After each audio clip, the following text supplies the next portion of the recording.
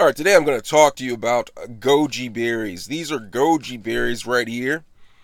They're really good. They kind of remind me of raisins, but they have a sweet flavor. And I'm going to get a little bit closer, in on them so you can see them.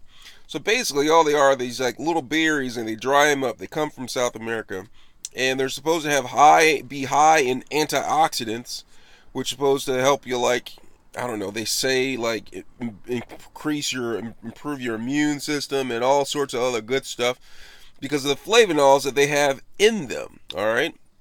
So I chew them, I eat them around. Sometimes I'll throw them in my cereal. Like, you can replace them for like raisins. They kind of have the same texture as raisins, but like not as soft as raisins. So they're a little bit different, but they're actually good.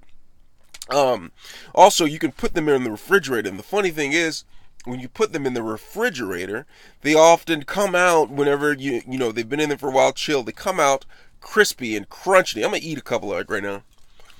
But when you're in the refrigerator, they come out crunchy, so they have like a little bite to it, which is good. Some people like it that way. I can like them either way, but I usually keep them in the refrigerator so they have that crunchy bite. But these are good. Check them out. Go to your local grocery store and ask them, see if they have goji berries. If not, you can look them online. I might leave a link below in the description part of the page where you can get some goji berries from.